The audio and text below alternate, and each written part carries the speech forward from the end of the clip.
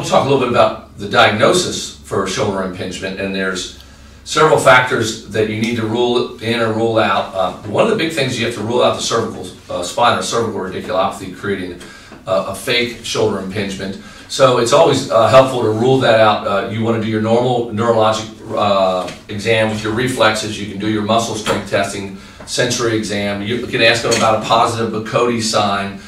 And you can do distraction and compression to see if there are radicular symptoms aggravated with those tests. You can also, if you've taken a McKenzie class, mechanical diagnosis and treatment class, you can certainly go through the end-range loading and see if any of that changes. So you can do some of your retraction and extension and do that repetitively to see if that changes it. And you can certainly do it supine, which would be the same thing. You would still do retraction and extension. Is a great way to see if you can eliminate those symptoms with that mechanical diagnosis, and it leads into a treatment. So you want to rule the cervical spine out. So once we've done that, and that's for this video, we're really talking about impingement, not radiculopathy. I just want you to be aware that you need to be thinking about that from a diagnosis standpoint. I just go through a quick test to check for impingement. One of the tests is NEARS, and I just simply bring the arm up and do a little rotation each way to see if I can pinch that and see if that causes any pain. And then very specifically, where does it cause the pain? If they say it bothers their elbow, that's not a positive test. You want them to point to their AC joint. Now I also am going to do horizontal adduction to see if that pinches. Where does that pinch is what you ask the patient. Again, you want it to be pinching at the AC joint, not somewhere else where it's unrelated to true impingement. And then that Hawkins coracoacromioclavicular test, we go here, I kind of brace them, and then I internally rotate the arm and shoulder and see if that pinches, and yet again, where does that hurt? Then the next thing I go through is I test the supraspinatus, and then I do it with a thumb up and then an empty can. So thumb up is the first part. I always test that. And then I do a thumb down. That's the classic test. And this one will be much more likely to be positive with an impingement.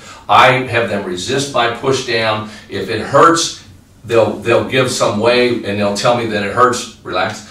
And again, they'll tell me where I have to know where it hurts. That's an important distinction. So you can do those 4 tests really quick. So you've ruled out the cervical spine. You go right into the standard test for impingement.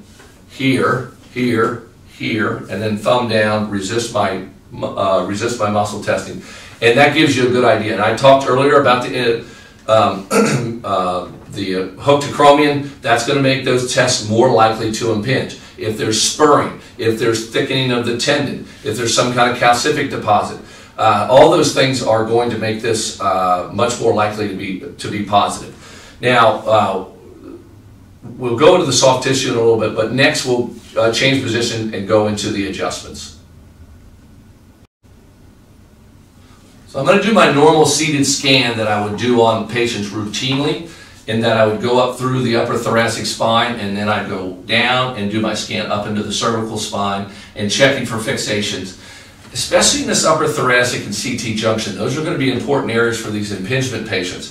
So I really need to know that that area is moving properly, because if it's not, if they cannot extend through that upper thoracic area, that makes it harder and harder to be able to help these patients with these impingement problems. So I'm going to check, especially extension. I can check it going right down into the upper thoracic spine. I also am going to check lateral flexion in each of these areas, going right down into this area.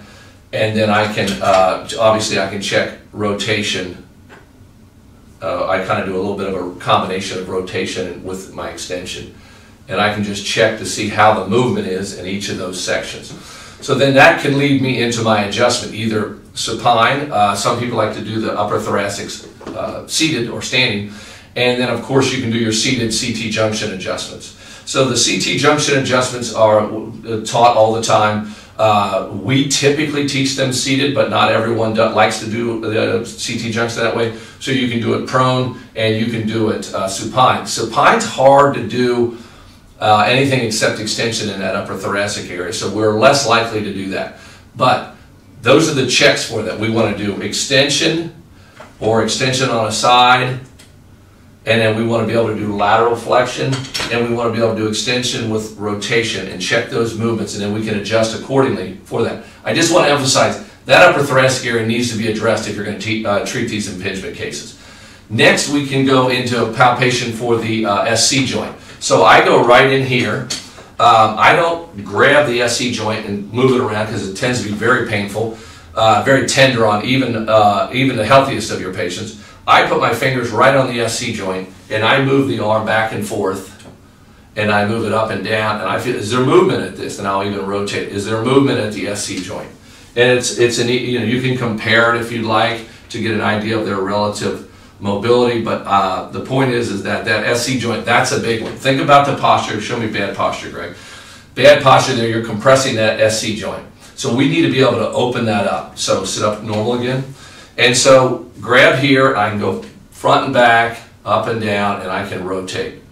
And those are all checks that I can then use. I'll use a long axis extension adjustment for that to open that up. So all I'm going to do is I'm going to put my this thenar right over the SC joint, like that. Then I slide up underneath here and I grab like that. And all I do is distract and I can impulse from there. So it's an easy adjustment. It's actually easier supine, and especially for the females that are watching this, if you don't want to have to bear hug somebody into you, that's no problem. I'm going to show you how to do this supine, and that'll be just fine for you. It does the exact same thing. So it's not there's no preference. I'll go back, remember that check, then I go right back in and recheck. Did I make a difference in it? And then I can go from there. Now, for the glenohumeral joint, the big problem here is that it impinges. So you are typically, if you're doing posterior shear, and I stabilize my sternum against his scapula. If you're here, especially if you put in adduction, it will tend to pinch that AC joint. And so that's no good. We're not going to do that. So maybe you have to go here. Does it still impinge it? If it does, I'm going to show you a way to do this lateral and posterior to open that up better. But some of these people need this adjustment. Some people are going to, that's going to be hypermobile. So those are more your scapular stability people. So posterior shear here, or posterior shear with adduction here. My sternum is into his scapula, and I'm pulling through into testing the posterior capsule of the glenohumeral joint. So it's a great way to check that mobility. And then you can either mobilize from there or test plus impulse. So I can be here. Let's say he pinches here with adduction. We're not doing that. We're here. He says no pinch. I can mobilize here, or I can test plus impulse right into that fixation.